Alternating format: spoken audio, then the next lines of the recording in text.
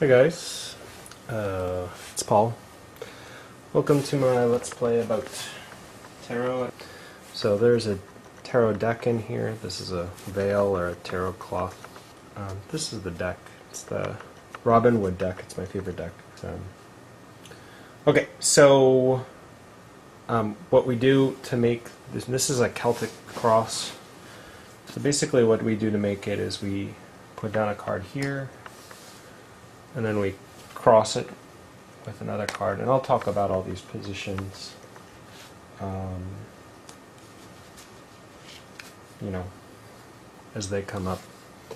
And you put a card beneath it, and we'll talk about how the orientation matters too.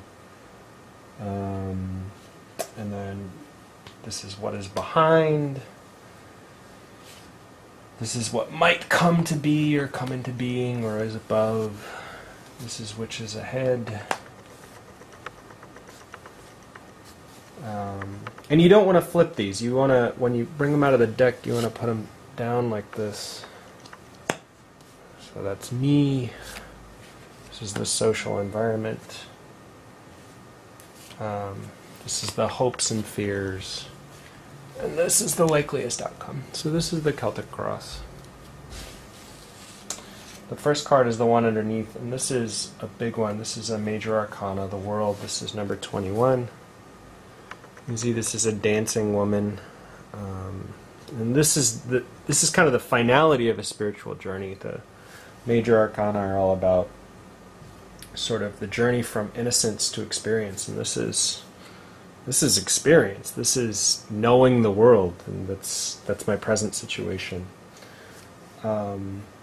It's having completed a major life cycle, come into a new one, closure, achievement, accomplishment, and the breadth of possibilities. Maturity. I kind of agree, which is strange. So the second card is the influence, or the conflict, and this guy is the Hierophant. He is a priest. He is serious. He is hidebound. Yeah, he's really something. He's not good news in general. Represents captivity, servitude, ritual, a desire to hold on to old thoughts and ways, even though they're no longer useful. And to me, this guy really, and I get into too much information here, but he really symbolizes the over-adaptation to trauma that is no longer necessary. So this is me in the world. This is where I am. And this is what I've learned. This is how I have adapted in the past, and they are at cross purposes.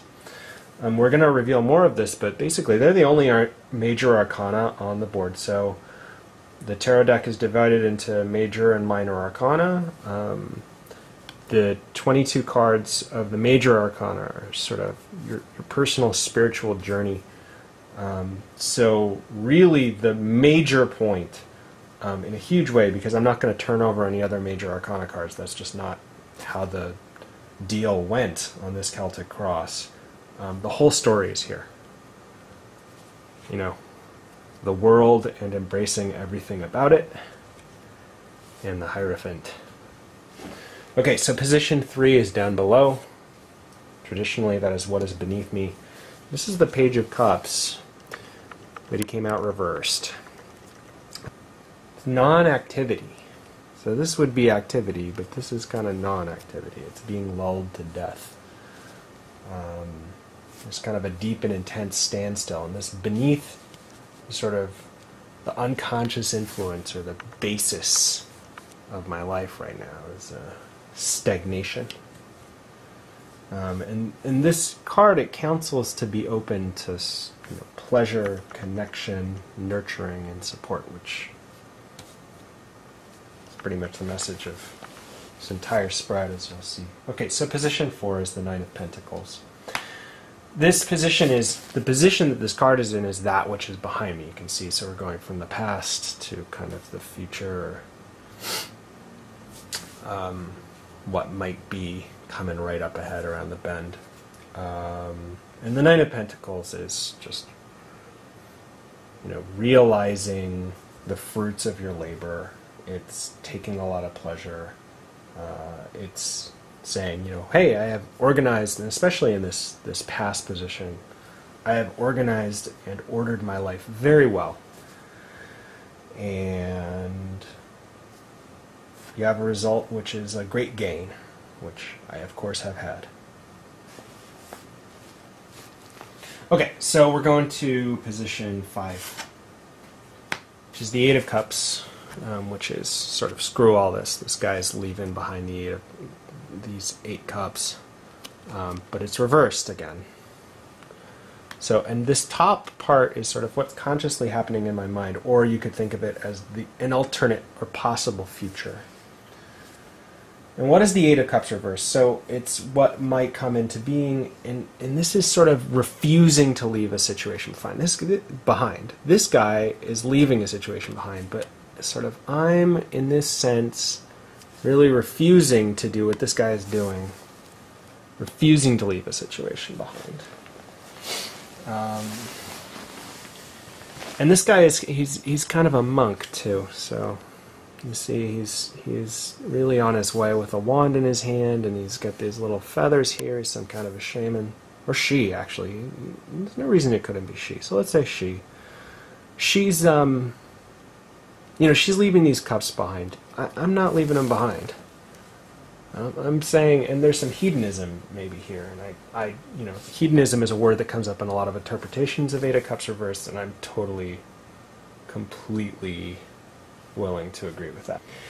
And you want to compare what's above and what's below to each other. So what do we see?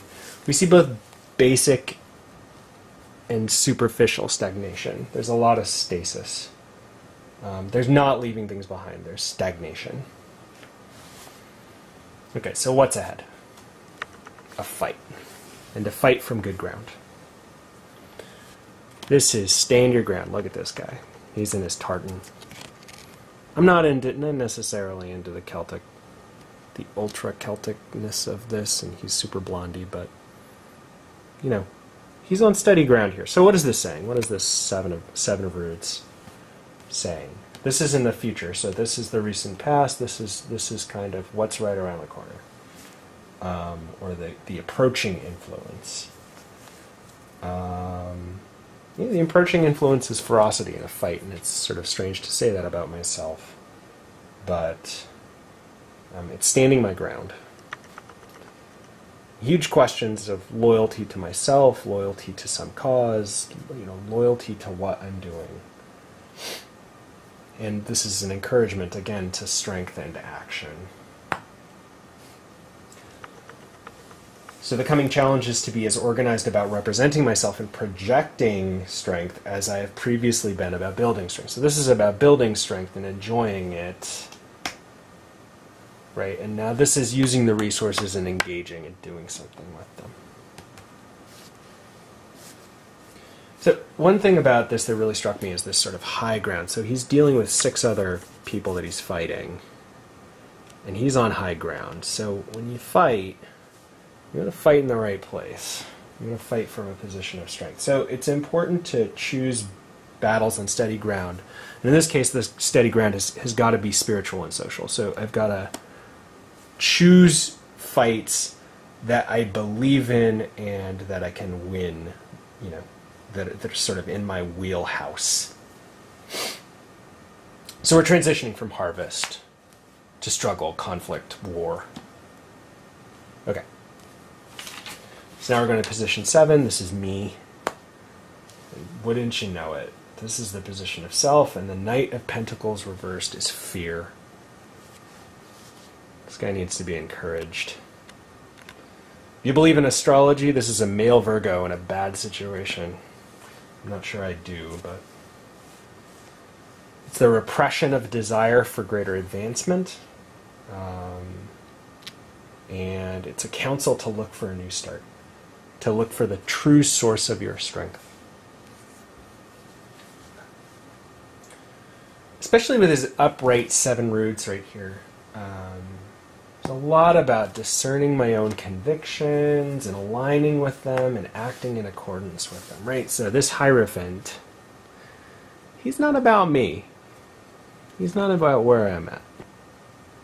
Okay, here's the environment, the social milieu, and it is, oh man, look at this beautiful Ace of Cups, the cup of love, the cup of conviviality being dumped out.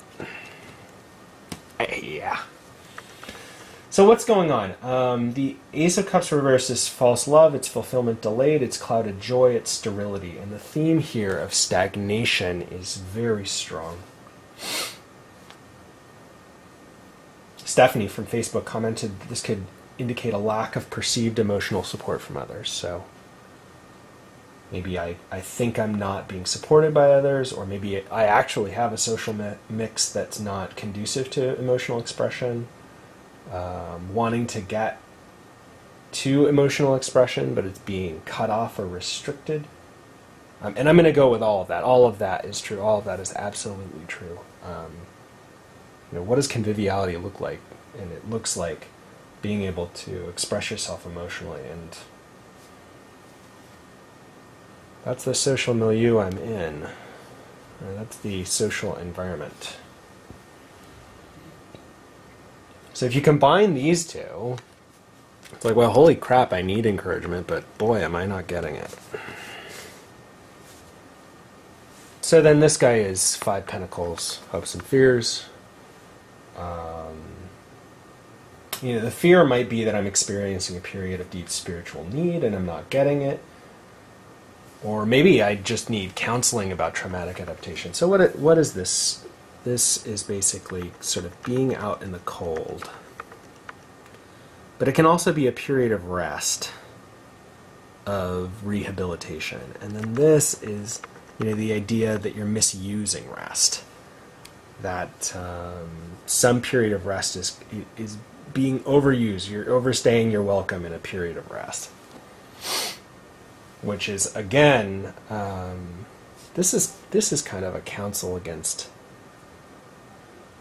laziness or complacency. So both of these, I'm fearing that I'm misusing and there's a whole bunch of stasis in the rest of the spread, but I'm fearing that I'm misusing rest. And then this is saying, yeah, don't misuse rest. Don't do it.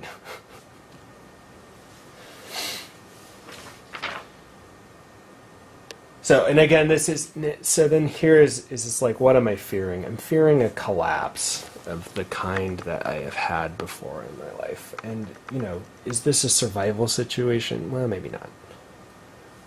But I fear it is. Why? This guy tells me so. The old ways, the ritual. Okay, and position 10, this is the likeliest outcome. This is the 7 of Pentacles. The 7 of Pentacles is waiting to see. It's a revelation. It's seeing fruit ripen. Stephanie from Facebook comments that it's frustrating to see it in the outcome position because it's essentially a card about waiting to see and waiting to see for more. Waiting to understand. And there's more prosperity here. So the Pentacles are all about prosperity, or can be about it, and this guy's clearly, got some seeds planted.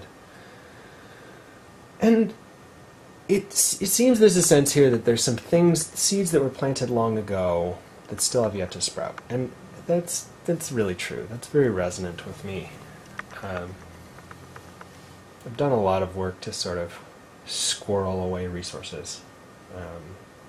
Spiritual, social. And the final thoughts, I think, comparing this position 10 to this position 5 is, okay, so I kind of prefer waiting and seeing. And that this, just as I do this video, I think that this is almost also kind of like waiting and seeing too much. Right? So this is a possible alternate future. This is the likeliest future. So this is really,